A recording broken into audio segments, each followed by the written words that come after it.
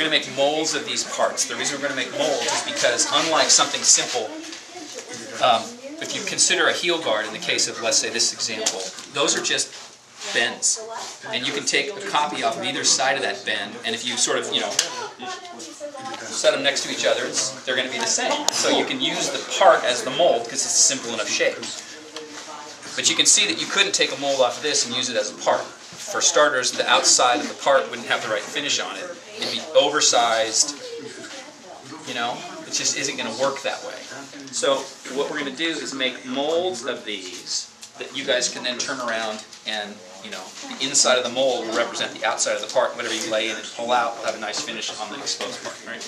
So what we're going to do, though, is we're going to make it simpler on ourselves, and we're going to use filler mixed into the epoxy to make a paste, and we're going to fill all these tricky spots and just eliminate them off of the surface, right? So that'll be filled with filler, and then fiberglass will go over the rest of it, and once it's all cured and you pull it off, your mold will have a positive of that. So your part will look exactly like this when you're done. What you want is you want it to completely conform to that shape. That's all you're after.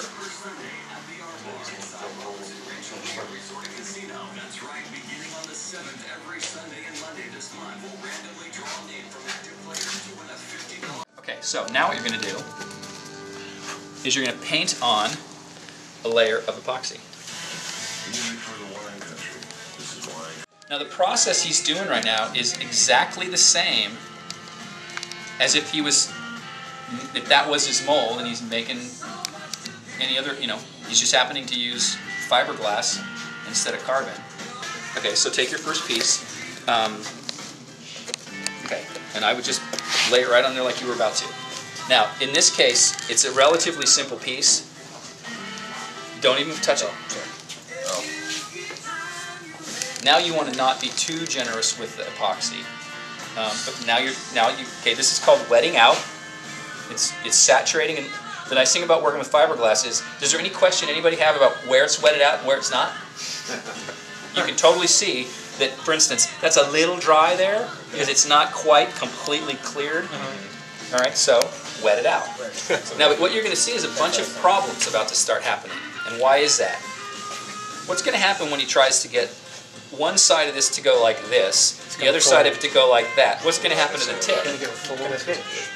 It's not going to stay attached. So the infamous relief cutting scissors come out, and you make that problem go away. Now watch this. Oops! Well, who cares? Because that's going to drop down. That's going to drop down. Now make that air bubble go away by painting out the problem. And then it's lather, rinse, repeat.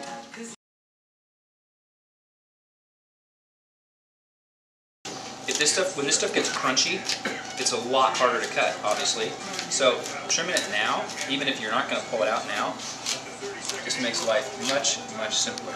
Right, okay, so you want to try to get that out of there. There's basically a seal between there, right? And what you're going to do is try to break that seal. You can also flex the part, right, to just twist it, and you'll hear it. Right? When you see me say the popping of the parts, it's that noise. It's like, and then try to come up under that one too. That one might be the area you try to get some force going under it. Now the other thing, this thing's not very strong. You can tell by the corners that I've snapped off of it by doing that. Did you get under there? Okay, so, right, now pry it out. And there is your SV side panel mold, complete with perfect little doohickeys. Right. Yeah, so ta-da, one mold. Awesome.